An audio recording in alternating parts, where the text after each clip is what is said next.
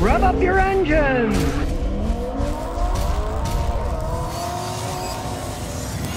Johnny 5 says, what value will a 2014 Kia Optima be worth after replacing the motor with the new motor? Here's the problem. You say with a new motor. You can't buy a new Kia motor. None of those companies sell new motors. Most guys are putting a used engine in it. Pot luck. I could never tell you if it's even going to last. If you put a remanufactured engine in, depends who remanufactured it, what kind of a job they did. There's really good motor rebuilders out there, and there's really crappy ones. And you never know what you're going to get. That's why if you're thinking maybe you got a blown engine, you want to put an engine in and then sell it, put a rebuild engine going to cost so much money, it'll be more than the vehicle's worth. Most guys in that case cross their fingers, go to a junkyard, have a junkyard engine installed, and then sell it. Hope it runs good enough that they can sell it for whatever they can get. Because you can't buy a new engine, and it's all kind of guesswork and potluck anyway. If you're thinking you're going to fix it and sell it, my advice is if you can get a junkyard, I've seen people get junkyard engines installed, bought and installed for like $1,000 for those things, labor and parts, and it's worth a gamble. You're going to get more than that for the vehicle. But if it's more than that, it's not worth it. You'll put more money in it, you'll ever get selling it. Maximus Decimus Meridius says, buy American to reinvest your money in our economy instead of another country. Well, here's the problem. A lot of the stuff that's supposedly American comes from other countries and put together here, and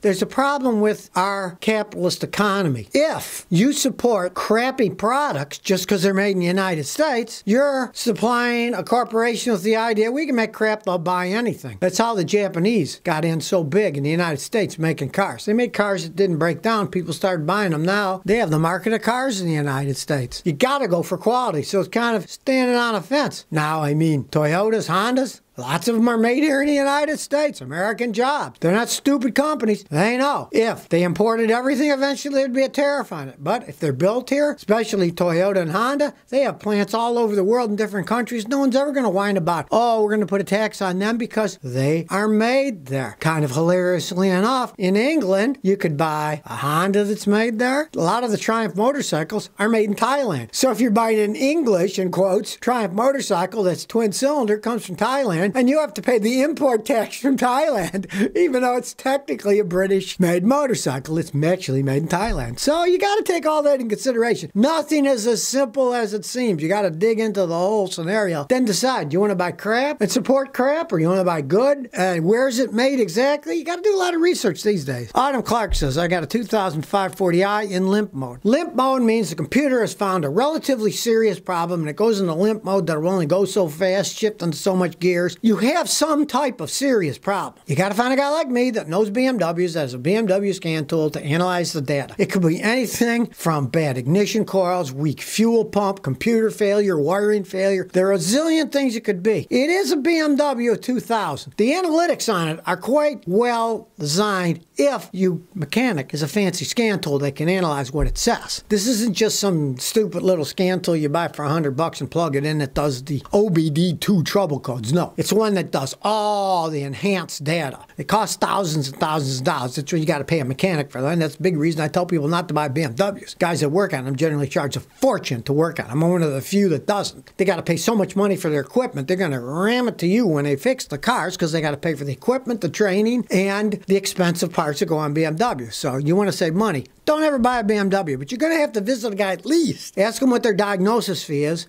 and then you pay that and see what they say. And you can always email me with the information. I can give you my take on it. Medic 60 Flat says, I got a 2013 Infiniti G37X Coupe, 20,000 miles. What should I know? Thanks. Infinitis are very expensive to repair as they get old and break down. If that's really 8 years old, really only has 20,000 miles, it's still got tons of life in it. You don't have anything to worry about. The Infinitis generally don't start falling apart. They get 100, 120, 140,000 miles. It's still got a lot of life in it. Change the oil regularly, maintain the car. But with that small amount of mileage, if that's the actual mileage, if you're the original owner, yeah, you know it is. In which case, you got a lot more life left in that Infiniti. So I tell people, if you don't put that many miles on a car, go ahead and buy a luxury Infiniti because it doesn't wear out until the mileage. It's not the age, it's the mileage. And if you don't drive much, what the heck? Go ahead and buy one. Juan Ron Torado says, Scotty, what do you think about Datsun pickups? I have a Datsun pickup 1989 Mexico version, 1.8 liter engine. We use them till the wheels fall off. Yeah, the old Datsun pickups. They were insane, small little pickup trucks. They were just like the old Toyota pickup trucks. They could run a really long time. And I'm sure in Mexico, you probably got a standard transmission that can run forever. Less complexity. Sure, they're not humongous. You can't haul a lot. But you could drive those things forever.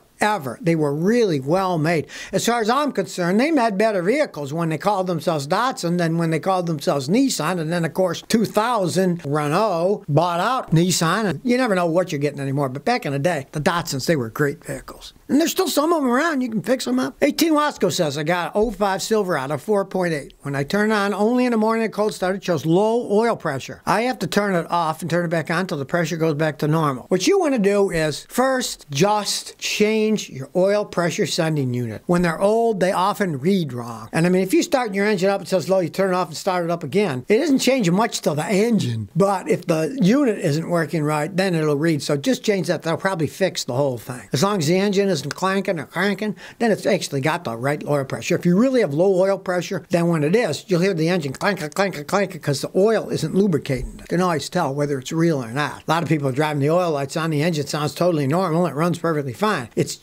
reading wrong. It's not that there's low oil pressure, because real oil pressure, your engine won't have enough to reach the top, and the top will clang like mad. Randy Ramirez says, the 6,000 miles, too many miles for full synthetic motor oil for an 09 2.4 liter Honda Accord. I do mostly highway driving and go anywhere from 12 to 15,000 miles a year. 6,000 is perfectly fine. Here's what you understand. Highway mileage is like 10% of city miles. Now, I wouldn't go, 60,000 miles and change your oil. That'd be kind of silly. But 6,000 is perfectly fine, especially if you're doing a lot of highway mileage. And if you're using a full synthetic oil, you can change it every 6,000 miles anyways. It's good oil. If you're using conventional oil, I'd say never push it more than 5. But with the synthetic, you can even go a little further if you wanted to. But oil's cheap, engines aren't, so you're better sooner than later. 6,000 is perfectly fine the way you're driving. Byron Ambo says, winter tire pressure recommendations. You should have the same tire pressure in your tires in the winter as in the summer. You got to check them. And you got to check them when they're cold. Because when it's cold outside, the tires get colder, the pressure goes down, pure physics. The colder the temperature, the lower the pressure. Some morning, if it's 15 degrees outside, get an electric air pump, check your tire pressures. If you put in 30 then when it's cold. Later, when it warms up outside, months later or weeks later, whatever, then you got to check them again. Because let's say if you live in some squirrely place like I used to in Houston, where maybe once in a while they get down to 30, but most of the time it was 70 or 80. You do them at 30, but then when it's 70 or 80 in the morning, you got to check them again. Because they might have too much pressure, you have to let some out. We're always putting air in and taking air out in a place like Houston, so. But you do want to check it ice cold. Same normal tire pressure, but you're going to find it's a lot lower if you never touched them, because as they get cold, you got to raise the pressure on them. James Huff says, Scotty, what's a good de-icer windshield and cleaner for the reservoir use in winter? Well, you just basically want the ones that go the coldest is where you're going. Don't buy the ones they used to sell them in Houston, and I just laughed my butt off. It would say, windshield's quarter fluid, 32 degrees. Well, of course, 32 degrees is the freezing temperature of water, so it doesn't do any good at all. So you want to get one that's got the temperature where you live. And of course, if you've been using water or the cheap stuff, you got to empty the container out and then fill it up with the new stuff to whatever temperature you live in to put in. They all work quite well. As for cleaning the windshields, I find the Rain-X brand works quite well, so I would buy the Rain-X brand. It's the lowest temperature, lower than where you live. Now, if you live in Hawaii, it doesn't matter. It never freezes,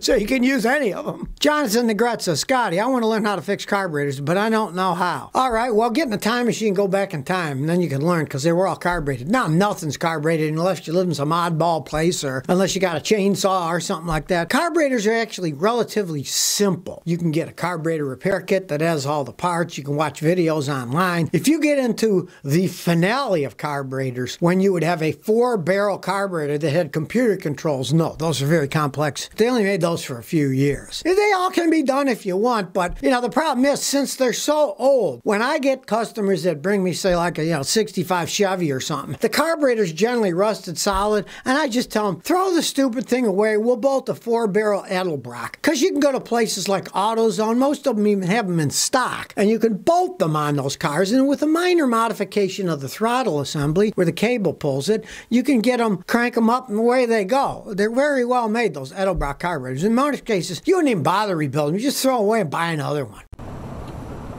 So if you never want to miss another one of my new car repair videos, remember to ring that bell.